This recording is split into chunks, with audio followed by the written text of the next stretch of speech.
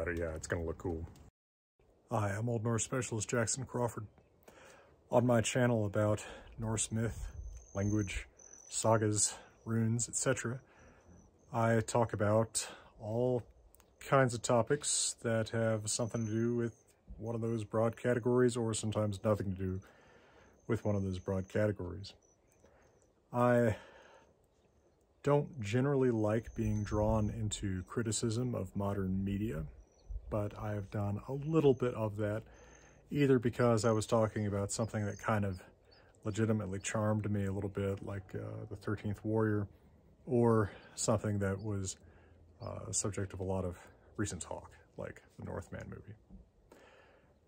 What I thought I would do over the course of probably several spaced out videos, spaced out probably both in the sense that they won't come immediately one after another, but also in the sense that I will probably seem spacey, as of course I am as I watch 3 hummingbirds fight. I thought that I would talk about a series of novels called the Hammer and the Cross trilogy by Harry Harrison and, quote, John Holm. And my understanding is that John Holm is actually a pen name for Tom Shippey, a scholar in this field. Actually someone that I don't know at all. I've never met or spoken to Tom Shippey. Presumably he doesn't know who I am, so this is neutral. I believe Harry Harrison passed away during my adulthood. I can't remember exactly when, but he was a science fiction writer who also wrote another trilogy. It's actually very similar to The Hammer and the Cross, both in broad themes and some specific events, called the West of Eden trilogy, which is pretty weird but fun set of sci-fi or alternate history books where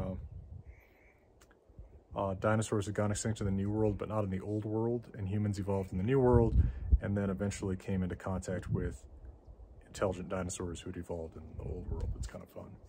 But in The Hammer and the Cross, we have yet another popular culture remix or interpretation of the Ragnar Lothbrok story, which I understand is also the basis for the Vikings TV show, which I've never seen.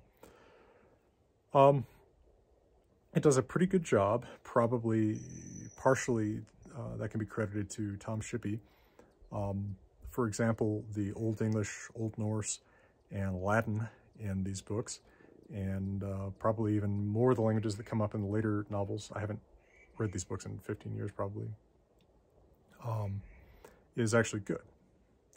And I encountered The Hammer and the Cross by pure accident, browsing around in a little used bookstore that was close to my high school.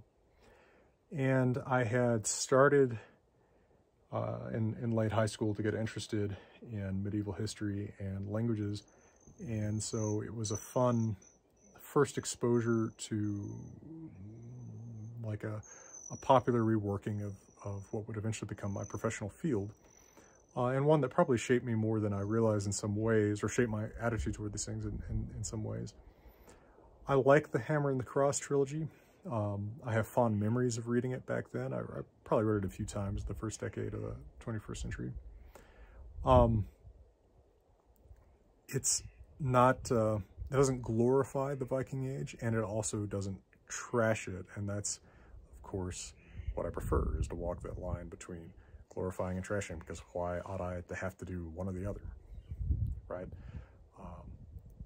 As Indiana Jones insists, it's about facts, not truth. And that's what I'm interested in too, although I think that the novels contain some interesting truth, some good, just human messages in them too. So let's look at the first few chapters of the original novel, The Hammer and the Cross.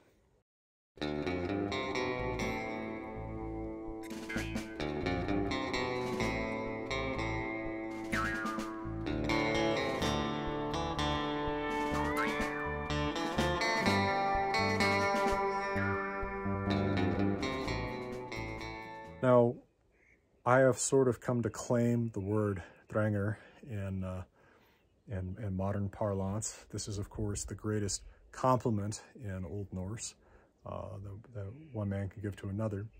a term of appreciation for a person who has reckless courage, usually a man, occasionally a woman. The word is actually pretty prominently used in the Hammer of the Cross trilogy, and I wonder how much that influenced my own fondness for it and tendency to use it. Probably it's more indirect than that, in that it influenced me to see it as much as I see it in Old Norse literature, right? It primed me for this word that I already had fun associations with from reading this trilogy before I had read probably much of anything in Old Norse itself, other than Havamal, which I began tackling pretty early on. It also uses a lot of other Old Norse vocabulary pretty frequently. Frandi, meaning like kinsman, is an affectionate term, is used pretty often in these books, and that's also fairly reflective of Old Norse saga language, again showing the influence of Tom Shippey. And another thing that I like about it is that it uses th to transliterate the letter eth rather than d. I like that because, of course, the letter eth stands for a th sound. So transliterating Sigurd instead of Sigurd is actually closer to the Old Norse pronunciation, Sigurður. And when it came time for me to translate the Saga of Ragnar Lothbrok, as I did, it appears in my Saga of the Volsungs book, I was influenced by the way that, the sort of simpler way that this trilogy translates the name of Sigurður Ormur í Auga, serpent in the eye, as a snake eye, right? It sounds more like a nickname in English idiom, and used that myself. The first novel, The Hammer and the Cross, is broken into 3 sections: Thrall, Carl, and Jarl, which are the 3 classes of human beings fathered by the god Heimdallr, or Rígur, and the poem Rígsthula, which is included in most translations of the Poetic Edda. So, if you want to read along this book, I'm not going to read it to you. I'm just going to keep some kind of comments on it as I go through it. There's things that I wrote down on index cards, right? You can do this kind of like the 372 Pages podcast, if you've ever listened to that, with my friend Connor Listoka and Mike Nelson of Rifftracks, formerly of MST3K, where they read books they don't expect to like and riff on it, kind of like they do in Rifftracks or MST3K. I'm not really going to be riffing on this. I don't dislike it. But in a similar way, I'm not going to be telling you the whole story of it, but rather commenting on it in general terms that maybe you can appreciate if you don't read it yourself, but that you might get a lot more out of if you read it yourself. I like the evocative landscape descriptions. One of the things I think is kind of fun about it is that it's not set in the most dramatic landscapes that you can imagine, like the ones that I live in and love, or like Scandinavia. It's actually mostly set right in England, and then in fact partially in Denmark, which are not classically dramatic landscapes, but are still described really beautifully and evocatively, right? I think you can really appreciate the moody turns and the weather and on the English landscape. It gives me an appreciation for those flatlands.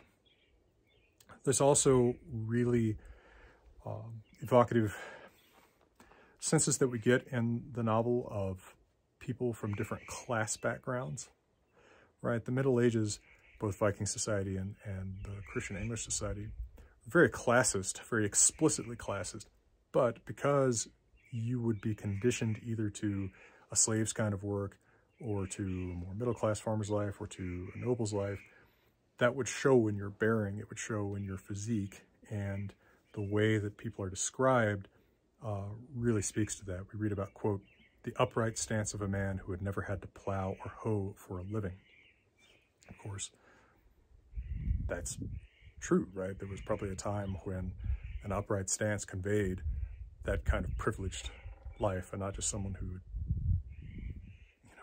thought about their posture more, as I unfortunately so often have it in my life.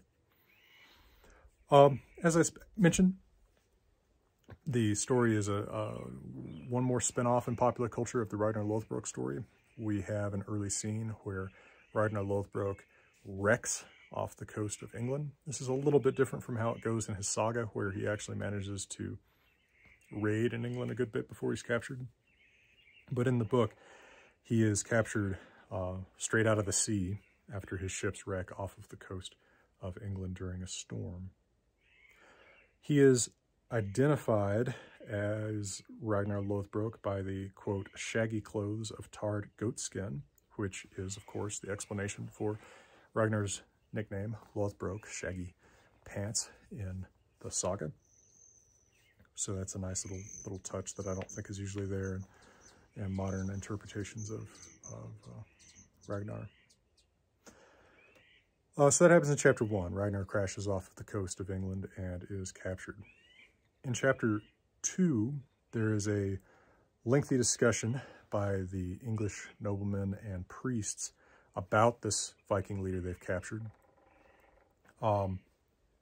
as Ragnar. Actually, it occurs to me that in the saga of Ragnar Lothbrok, they don't immediately know that it's Ragnar. It's not till he's dead, as I recall, that they realize it. But here they realize it pretty early on, and they discuss his great reputation as a torturer, which is made up as far as the medieval sources go. He's not a noted torturer. That's not really something that's ever attributed to heroes in the Icelandic sagas. In the Saga 2, the snake pit that Ragnar Lothbrok is thrown into is not the work of the church. It is actually the work of the church in the Hammer and the Cross. I think it's a little over the top. You know, the church abhors bloodshed, and while that is not always perfectly adhered to in spirit, in general, by the letter of the law, the church would typically not wish to execute someone in such a way, and it seems, you know, over the top as the work of the church rather than the king.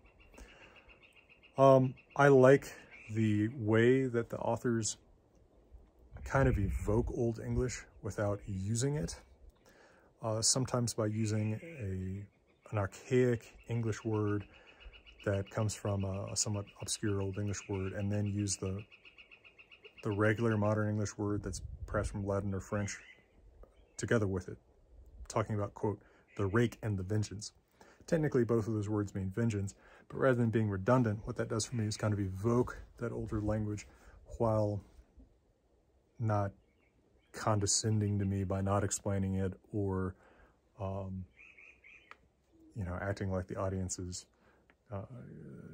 possessed of bizarre vocabulary knowledge that probably most people aren't.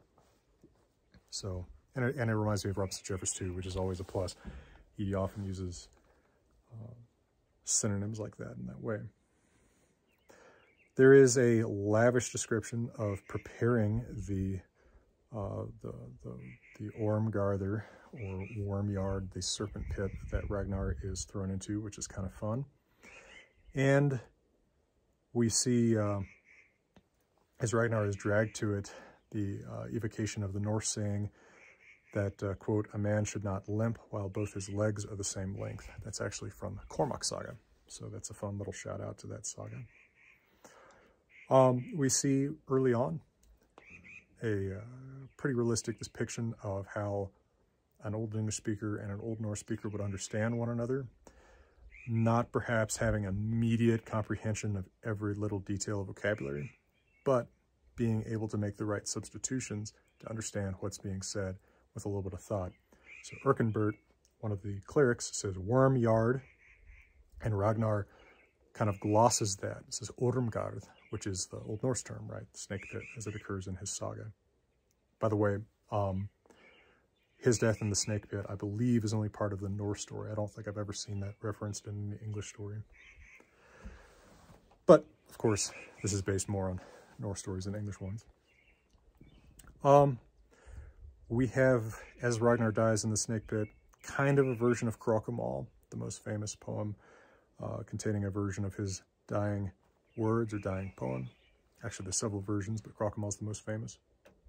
Although it kind of overstresses the rape and slaving part of his career, there is a realistic repetition of the part of Crocomal where he says, "Always I struck with the sword." There's a really rad depiction of him fighting back against the snakes, right? He bites them, he tramples them like a whale, right? Because he's got his arms tied behind his back, but he, you know, thumps over them, which is kind of fun. And he dies with the words, Gnidja mundu grisir ev galtar hag visi, which of course is from, I believe, a saga and Krokumál, and I think the short story of Ragnar's Sons.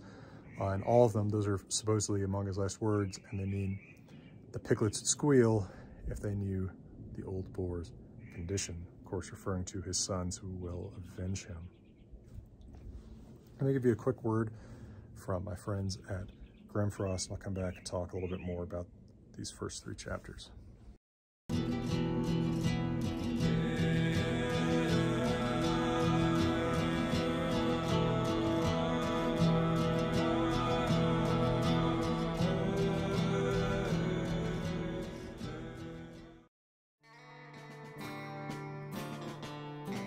So Ragnar dies in the snake pit, and a character made up for this novel trilogy named Vigabrander, Killer Brand, usually just called Brand, who is a Norwegian Viking from Hålogaland. He is in fact called Champion of the Men of Hålogaland, which in Old Norse would be Hålogaskapi. That would be a great name for a saga hero. He goes to Denmark to tell the sons of Ragnar about Ragnar's death. Now, in the saga, this is not a specific named person, but I believe rather one of the men from the English court. Now, one of the fun little details here is as he approaches the Bræðraborg, this is actually a transliteration of the modern Icelandic name. In Old Norse, you'd expect Bræðraborg, the fortress of the brothers. He hides his Thor's hammer pendant, which is a fun little detail. In this series of novels, the pendants are actually worn by members of a particular school of paganism, which is a little bit, I guess you could say, like reform paganism relative to the harsher paganism of people like the Ragnar sons. This is a big plot point later on, but we don't quite know that at this point in the story yet. Another really fun little detail is as he approaches the Bræðraborg, he also puts away the dragon head off of his ship. And of course, in the Landnámabók, the Book of the Settlers of Iceland, we read that I think like the first part of the quote old heathen laws is that you have to put away the dragon head from your ship as you approach land, because otherwise the spirits of the land will interpret you as threatening. He introduces himself as Brand. The shore watchman says, many men are called Brand, and he says, some call me Vigabrand. That kind of understated way of introducing one's badass, very Dranger nickname strikes me as very realistically saga in a way that I think so few movies and TV shows get that like understated menace right.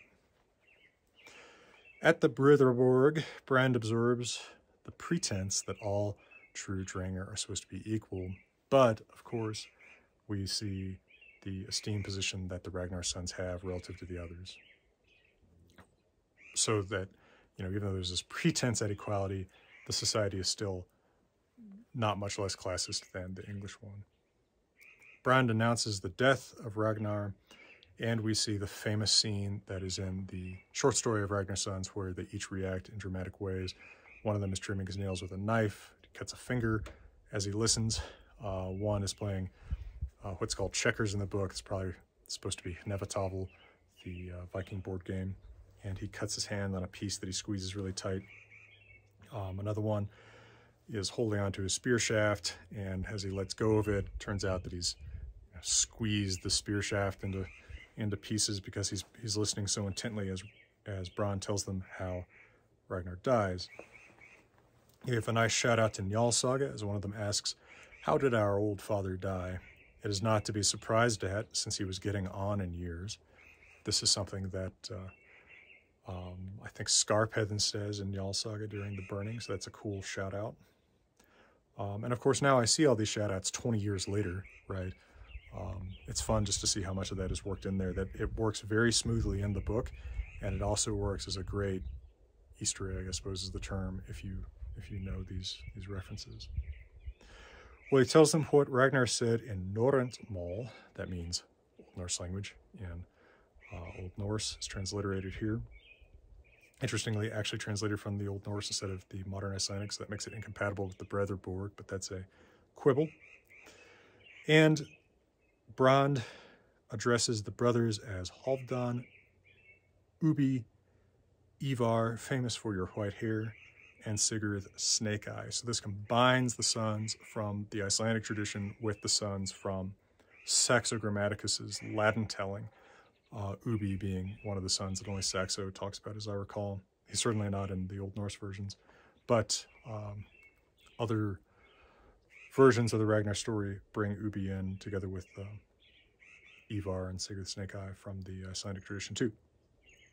And they stand on a block to swear an oath, and they drink the funeral ale, the Arval. So, of course, that is, in fact, the funeral ale. That's what it's called when you...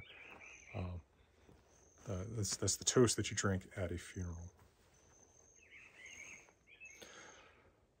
Chapter 3, the Thanes in England. Here the Ragnarsons are coming with their raven banner woven by Ragnar's daughters all in one night that flutters in victory and droops in defeat. That is true detail of the Ragnar legend, of course, which is pretty cool. We see that the number 10 dozen is discussed as a, quote, long 100. That is realistic to both Old Norse and Old English. It's pretty cool. See that kind of detail again. In the Viking camp, we learned that Ivar, quote, is called the Boneless One, but never in his presence.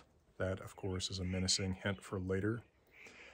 And we see the terrifying silent raid of a Viking called Sigvard. Actually, there's another version of Sigurd, but he's a distinct character from Sigurd Snake Eye. Meant simply to kill and not to rob, with no warning. This is meant to be extremely menacing, and it comes across as very menacing in the story. Our main character for the novel is, at this point in his life, a possible slave, possible not slave. There's some disputes about his exact parentage and the meaning of it. His name is Chef. Now, that is called a dog's name, and maybe it would mean something like sheaf of corn. But notably, if you've read Beowulf, you know that Shield Sheving, containing that same word, Shev, becomes the founder of a great dynasty, so we might wonder what Chef's life has in store for him, right? And we have Chef as part of an East Anglian army facing off against the Viking Sigvard's contingent, with both sides dismounting first. Realistic detail of medieval combat. Both the Vikings and the English did not use cavalry.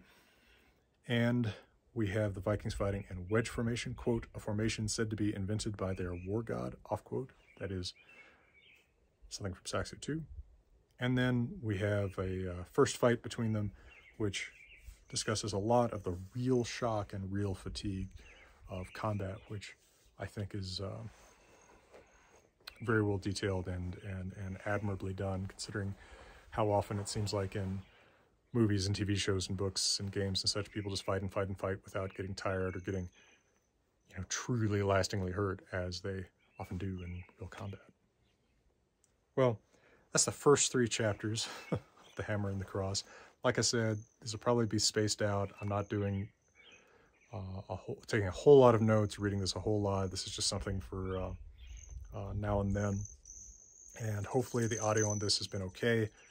This is part of a series of videos that I'm making during a long writing period. I'm just breaking ground really hard on my 5th book, but I am also in a remote location with my microphone broken and the wind blowing so hard that it's hard to film too far from the house. So I hope that's somewhat entertaining. Maybe it gets you to check out this fun series that I think is still available on Kindle, if possibly out of print in physical media. And for now, thank you very much to my Patreon supporters who have allowed me to continue making a living from teaching. And to everyone out there from beautiful Colorado, let me wish you all the best.